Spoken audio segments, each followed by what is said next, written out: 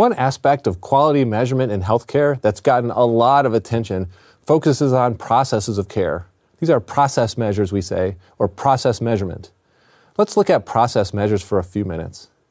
The core idea here is that if you have an outcome in mind that you want to achieve, then you can work to identify some processes that would lead to that outcome or at least make it more likely. Perhaps the steps that should be taken every time in the care of a patient with a given condition. Then you design measurement around those things, those processes, to track things like whether they're occurring and how often. The processes being measured can incorporate different aspects of care. Sometimes people distinguish between technical processes, the specific treatments being done and the way they're being done, and interpersonal processes that emphasize relationships between providers and patients. And of course, there can be lots of variations in the processes that are important from one health condition or setting to the next.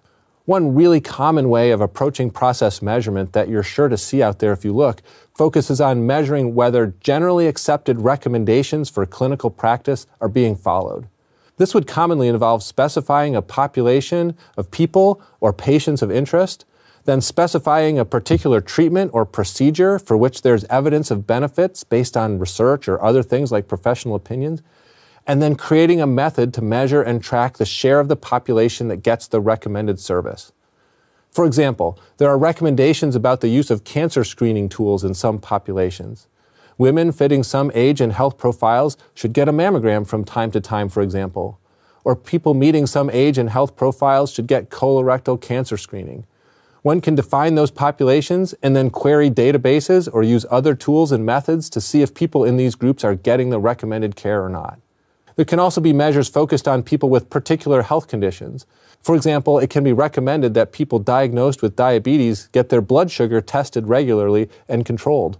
One can go gather data and assess whether that's happening. Or for patients with cardiovascular disease and diabetes, are they using statin drugs appropriately to control their cholesterol levels? Do people get appropriate follow-up after a hospitalization for mental illness? All of those would be process measures. A variant here is measuring care that should not be delivered, situations where evidence says not to do a particular type of procedure. For example, there are recommendations not to use antibiotic drugs in some circumstances. One can go assess whether or how often that's getting done anyway. There are many examples of process measures focusing on the delivery of specific services that people have developed. Hundreds, in fact. Process measures can be created for different types of organizations. For example, one might create process measures for a health plan. How often do its members receive recommended care? Or one could do it for medical practices or hospitals. One could also do this for populations or areas, groups of patients. There are a variety of sources of information for process measures. Often EMRs or claims databases can be used to identify patients and track whether they get recommended care or not.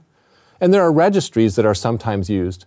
Most commonly, registries are databases that try to collect and compile relevant information about all, or at least many, patients with a given condition, or patients receiving a particular treatment, often for the purposes of having a resource for monitoring and improving quality. There are registries of patients with particular types of cancer, for example, or registries of patients receiving some kinds of joint surgery like hip replacement. Beyond EMRs and claims and registries, people might use other tools as well, like surveys, when constructing process measures.